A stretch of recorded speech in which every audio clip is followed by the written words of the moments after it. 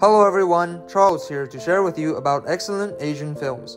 Today I want to recommend the Japanese film Like Father Like Son, which was released in 2013 and directed by Hirokazu Kore-eda. Ryota works for a large construction company.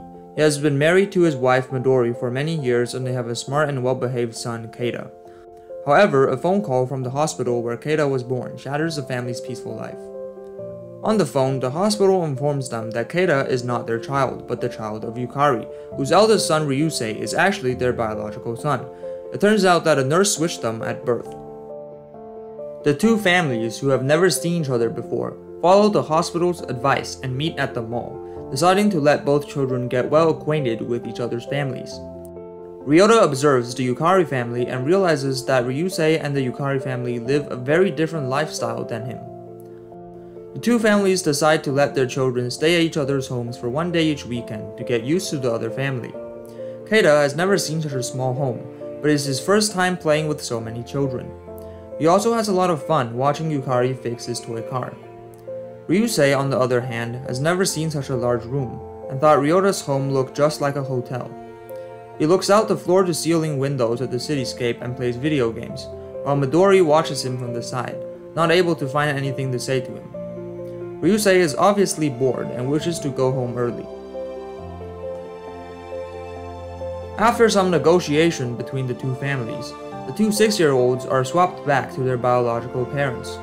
The day before the swap, Ryota takes Keita to the park for the first time in a long time, and gives Keita a camera as a gift, but Keita refuses it. Keita takes living with the Yukari as a task given to him by his father, but he can't help but miss his family in the quiet of the night.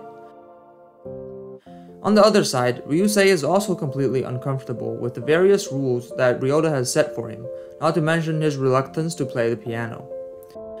For Ryota, reuniting with his own flesh and blood does not bring him the satisfaction he had imagined, and he even feels a bit lost.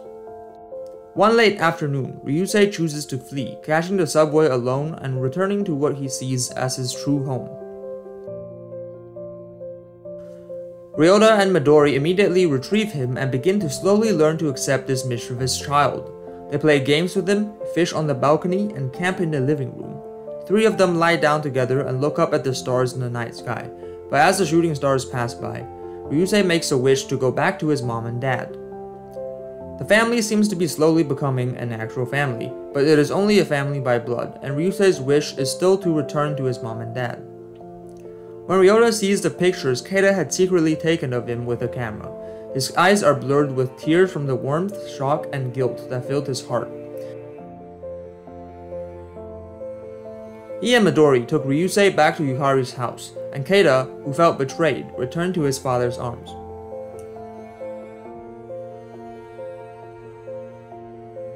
This movie invites us to think about a question: is bloodline or kinship more important?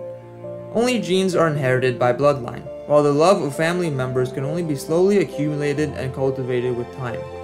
The friction between parents and children, the conflict between husband and wife, and the clash of ideas between family members due to personal situations and experiences, these are all parts of a family and parts of their love. The conditions to become a family do not need rules and regulations.